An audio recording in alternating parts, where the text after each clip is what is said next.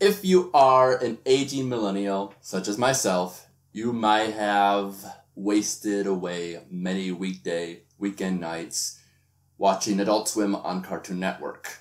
While other teens were out there being cool, having drugs, and doing sex, I was wasting my years of youthful bliss watching cartoons at midnight. Adult Swim was a block of shows that used to run after dark when the parents were asleep. Hell yeah.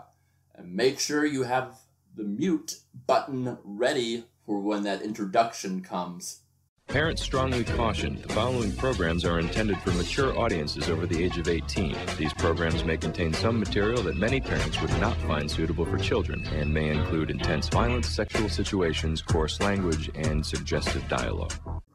Intense violence, sexual situations, coarse language, and suggestive dialogue? Oh, hell yeah, sign me up! Cartoon Network was the best channel of my childhood. I don't know what they're doing now, I'm sure it's fine, don't care. But as a kid, it was king, right next to a close second of Nickelodeon. None of that corny Disney Channel bullshit for me. Nuh-uh, I wanted action, bitch, and I got it with motherfucking Toonami. Then, as I graduated high school, so did the shows that I tuned into. Because there was anime on Adult Swim as well. It wasn't just Family Guy and Futurama rotting away at my brain cells. The anime on Adult Swim was a minor step up from your standard shonen that was on Toonami. I'm talking shows, yes, of course, like Cowboy Bebop, Wolf's Rain, Ghost in the Shell, Standalone Complex, all those great classics.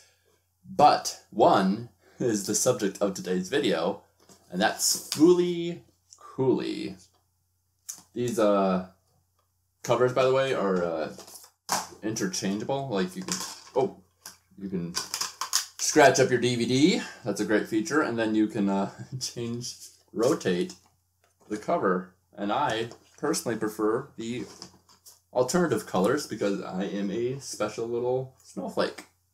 In my previous video, I reviewed and watched Garden State, which is also a coming-of-age story. And in that video, I basically talk about how that movie didn't hold the same magic for me as it did when I was younger. However, with Fooly Cooly, the magic has stayed, and I still love and cherish this series. It's safe to say that this show has a special place in my heart and most likely will stay there until I am D-E-D dead.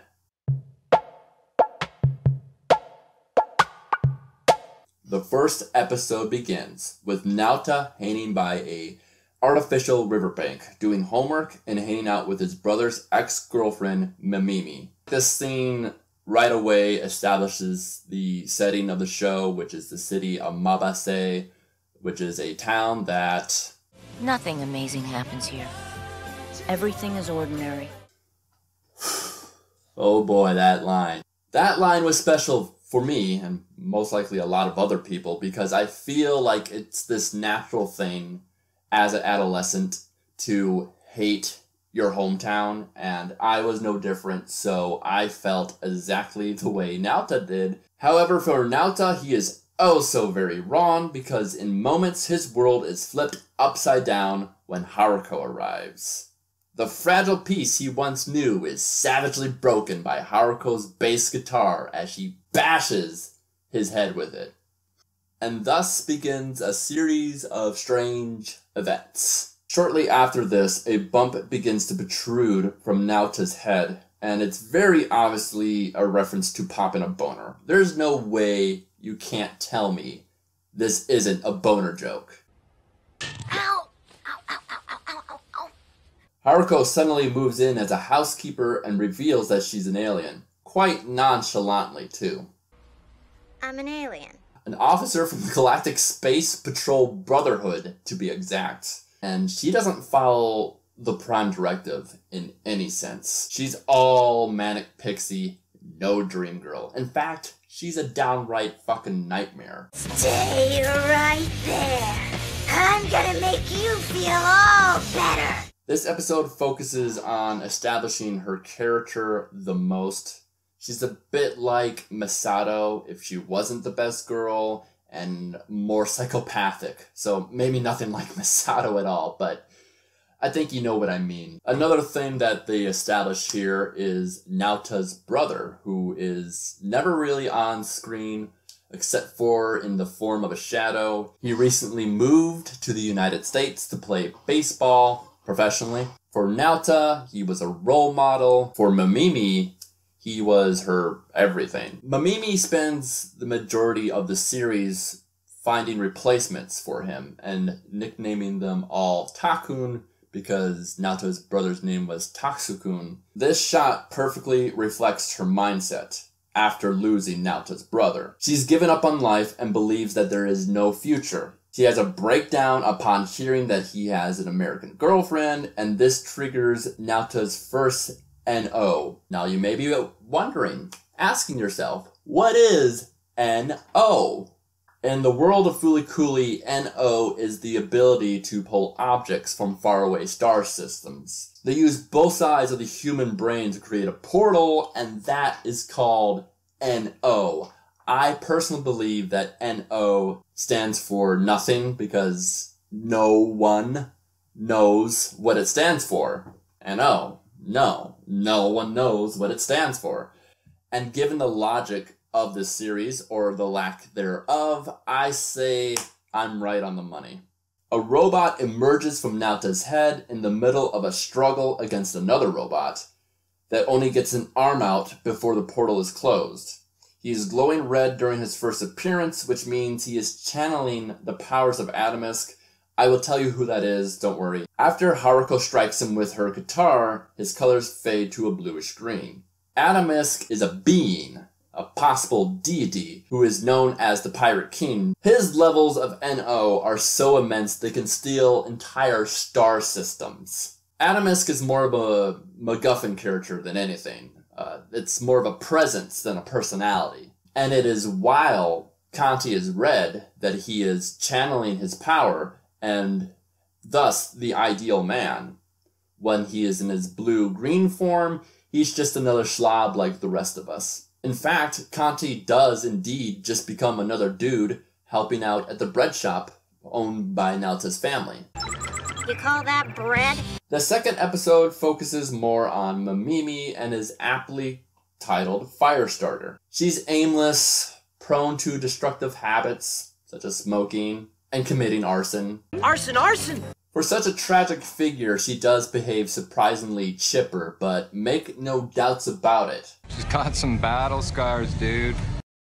Mamimi is a very lonely person, and to show this, she is seen obsessively playing a handheld game. A lot of handheld games tend to be singular experiences. This isn't like a Switch or anything with Wi-Fi.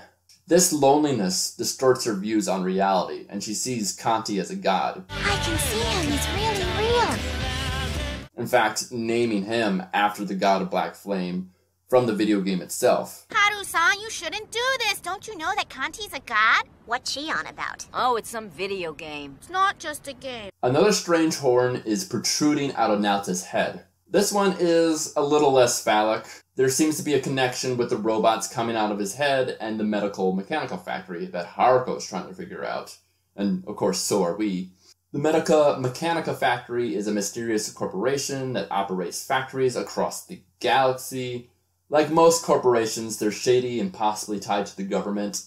I mean, how can you trust a building that doesn't have an entrance or an exit? It's like a retail job. I also love that Haruko uses a Gundam to fix her Vespa. It kind of gives you a hint that this Vespa really isn't a normal Vespa. Naota and his friends visit the ruins of a recent fire on their way home, and Mamimi is seen in the river. One of his friends talks about how she has been bullied by students at her school. Smoke rises from the factory, and Naota puts two and two together, figuring out Mamimi is responsible for the fires. She reveals this as well as confessing to burning down her old school, and another robot emerges from Naota's head. This one is curiously missing an arm, so I believe it's the other half of the robot from the previous episode. Haruko and Kanti fight it until Naota is consumed. This activates Kanti's superpowered red mode, which allows him to transform into an anti-tank rifle that destroys the villain of the day. Shortly after being used, Naota is pooped out and then promises to stay by Mamimi's side. What's he talking about? He wrote a whole book on the deep mysteries of Eva. And what? Episode 3 focuses on a background character introduced in the previous 2. Ninamori is a part of Naota's gain of friend, along with those 2 other guys. I don't know their names off the bat, but I'm sure they have them. Her parents are important people. Her father is the mayor of the city, and in the middle of a scandalous divorce. Ninamori does a better job of acting like a grown-up than Naota, with her ability to devour curry without flinching. However, she is still a victim of the after effect. After effect. Restroom? Over there. She's lied and cheated her way to get the lead role of a school play in the hopes that it would bring her parents together some way. Much like the character of the school play, she lived the lie and deceived herself into thinking she was more mature than she actually is. Near the finale, she finally embraces her emotions. All he needs to do is say what he really feels. That's what I did, then I cried and stuff. Huh? To who? To my mother and father. Father? So she actually does grow as a person. To me, this episode overall is about accepting adults as flawed beings. I think every one of us has a moment in adolescence when we realize that adults aren't the golden gods that we thought them to be for so long. You know, we come to learn that there really is no way to be an adult. You're an adult, and that's it. Like, everyone's just winging it. The robot fight in this episode is memorable for being more comedic than action-oriented. There's even this rollicking classical number that plays in the background, and it is defeated by eating a bowl of curry. It ain't Takun's curry! Episode 4, Full Swing, is also known as the episode that you don't want your parents to overhear. Not so hard! Yeah. In the opening, Naota is playing baseball poorly. He's no replacement for his brother. However, Haruko has joined the opposing team, giving them a guaranteed victory through violence. The losing baseball team bitches and moans about how they need their own star player to turn things around for them. Instead of solving their own problems, they're waiting for Superman to save the day, which is found with Kanti. This relates very much with the themes of this episode. Naota's dad, who's, by the way, his name is Kumon. Kamoon? His name is Kamoon. Monchan. Is acting strangely, more strangely than usual.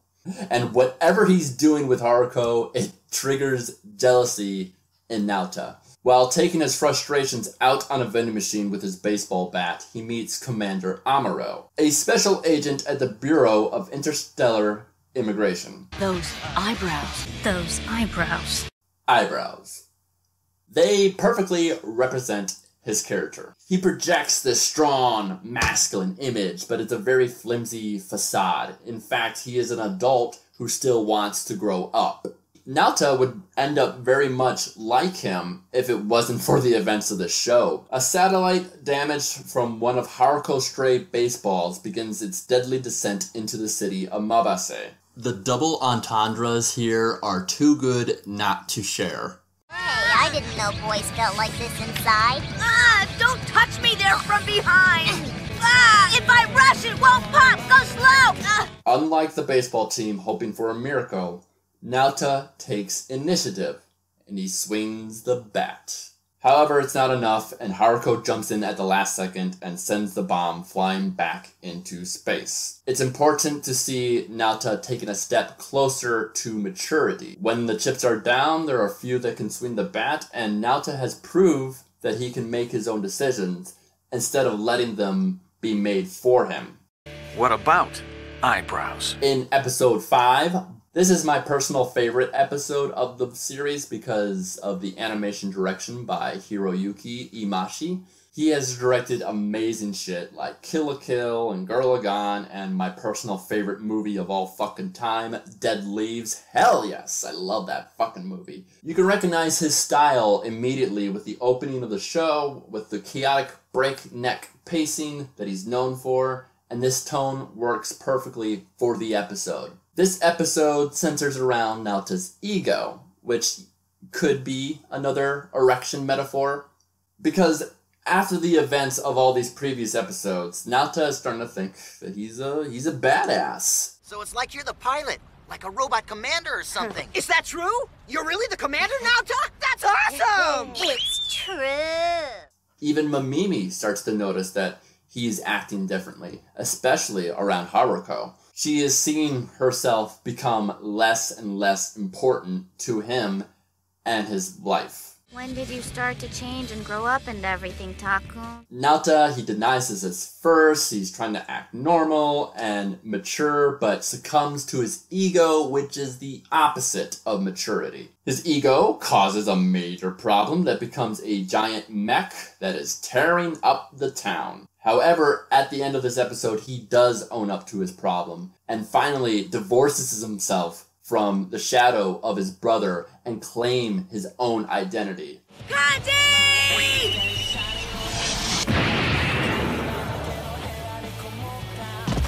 Now listen, my name is Naota! Don't ever call me Takun again! I always feel that moment. Just The giant mech takes the form of a giant hand and sets up the climax. Oh, don't I get one of those candies? I want to get the sweetest one. Super sweet, if you know what I mean. The FLCL climax. I do appreciate, however, that they did put that pun in the show. It would be wasted if they didn't. Oh boy, what a climax it is. After the events of the previous episode, Haruko and Kanti have disappeared as wanted criminals, no less. Meanwhile, Mamimi adopts a stray robot that grows whenever it eats electronic equipment. Surely, that's nothing to worry about. Haruko reunites with Naota in another amazing manga sequence. They share a tearful moment that melts my goddamn heart, like butter in the microwave. The two run away together, and it's kinda cute, not gonna lie. Meanwhile, Mamimi is on a rip-roaring rampage of revenge with her cute little puppy. Oh my god! Before I get into the ending, I want to say that Kamon, despite being an immature adult and a lousy father, occasionally spits out an insightful gem here or there, such as when Naota's school teacher visits due to his absence. Unlike that hamster, Naota's enjoying his freedom. That doggo Mamimi took under her broken wing is actually known as the terminal core. This piece was knocked out in the previous episode, but unbeknownst to her, she nursed it back to health, and it merges with the giant hand. Now get this, Medica Mechanica's master plan is to use the power of Atomisk in order to activate their iron-shaped factories across the galaxy to flatten out the wrinkles of the brain and thus eliminate thought. Yeah, the show's weird. I love it. The giant hand reaches towards the factory to begin this nefarious plot, but is stopped when Naota emerges with the powers of Atomisk. Haruko flies into a jealous fury because acquiring his power has been her #1 goal this whole time. However, Naota surrenders to confess his undying love. And yeah, it's fucking cute. I love you. Atomisk is unleashed in his final form from Naota's head as a motherfucking red bird big enough to be a kaiju. The godlike being then takes off with the terminal core before Haruko can absorb him. She prepares to leave shortly after in order to follow him, but asks Naota if he would like to tag along before she thinks the better of it.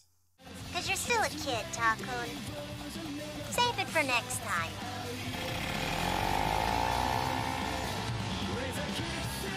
As selfish as she is, I feel like she did develop a soft spot for the boy. Thankfully, she is sensible enough not to bring him into space. In the epilogue, we find out Mamimi also grows as a person, starting as someone who was hopeless about the future and now has decided on a goal to be a photographer. Good for her. Naota and his friends progress to junior high, and normalcy returns to Mabase. The series closes with a now contradictory statement. Nothing amazing happens here. Everything is ordinary. And no, we never find out the meaning of Fooly Cooly. What does Fooly Cooly mean? I don't know. So, would I recommend this series? Abso-fucking-lutely. Coming of age stories hit differently when you are coming of age yourself. I totally get that, but whenever I watch this anime every year, there is still something about it that speaks to me each time. So I feel like it does hold up and will absolutely 10 out of 10 recommend this for everyone.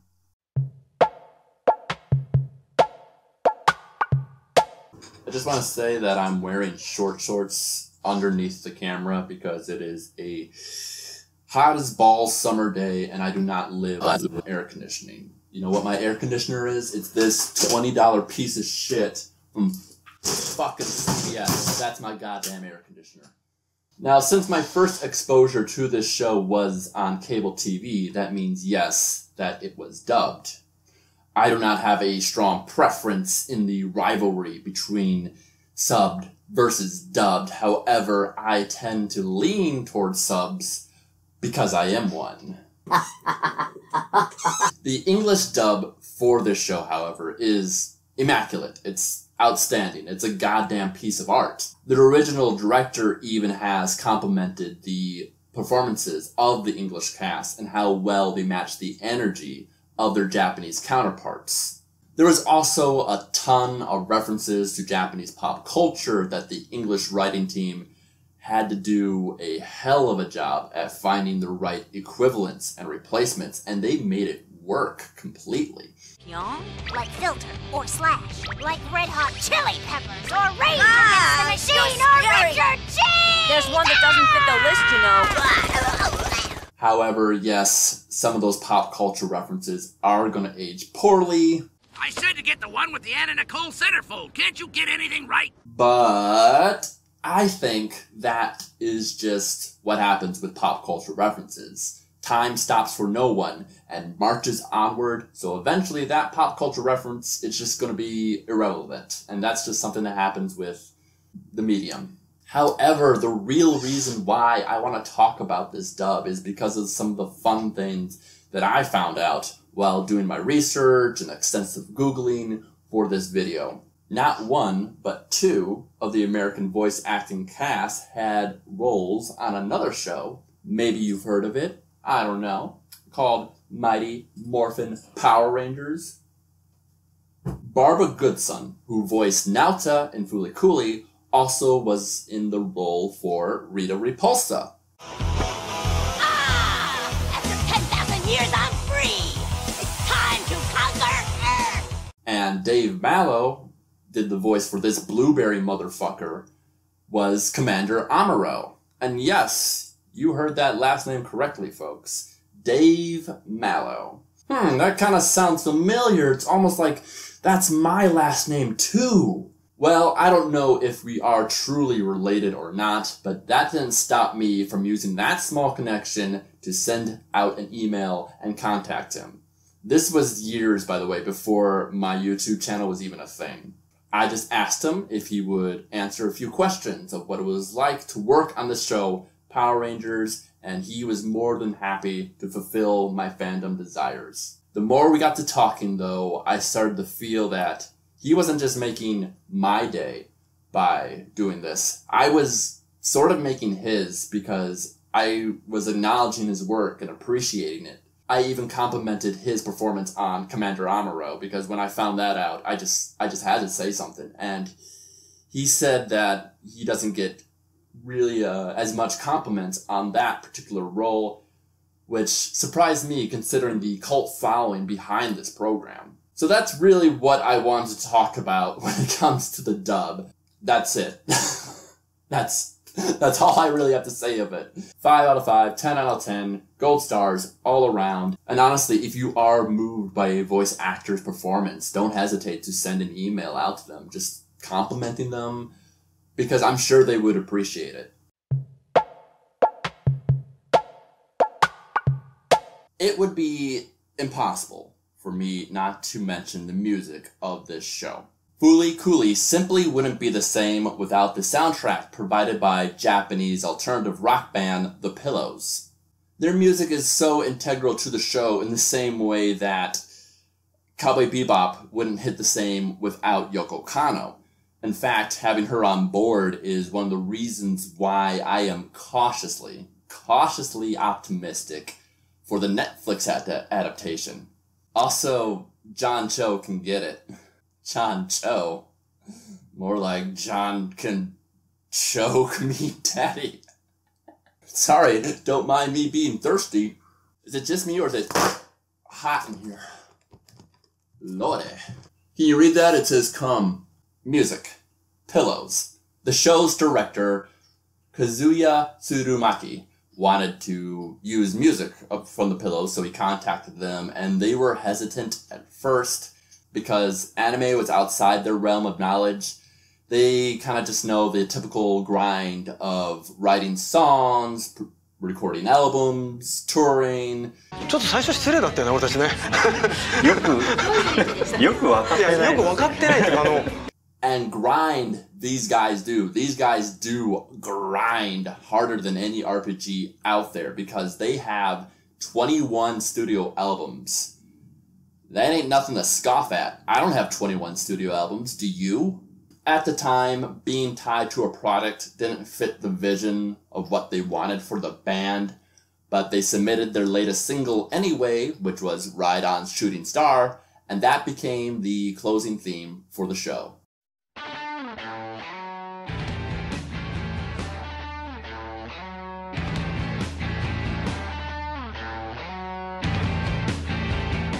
The guitarist and singer Yoshiaki Manabe later reflected on how glad they were that they went with this show and how it brought them a lot of fans, especially from America, and how personally connected their music has become to the show.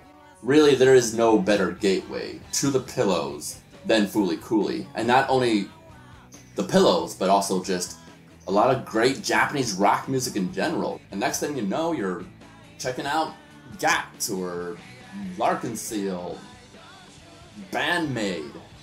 Another song worth mentioning would be Little Busters because it plays at the end of just about every damn episode. So clearly there's something important about it. There's something that they want to communicate with this song, and I believe that's found in the English lyrics. With the kids seeing out the future, maybe kids don't need the masters, just waiting for the little busters. The message here seems to be the kids are alright. Much like Whitney Houston said, teach them and let them lead the way. And it's incredible that the song was made way before the show even existed because it fits the themes of the show perfectly. So if you don't even watch this show, even after watching this video, at least give The Pillows a listen. Their music is like a pizza with all the fixins and leaves everyone satisfied.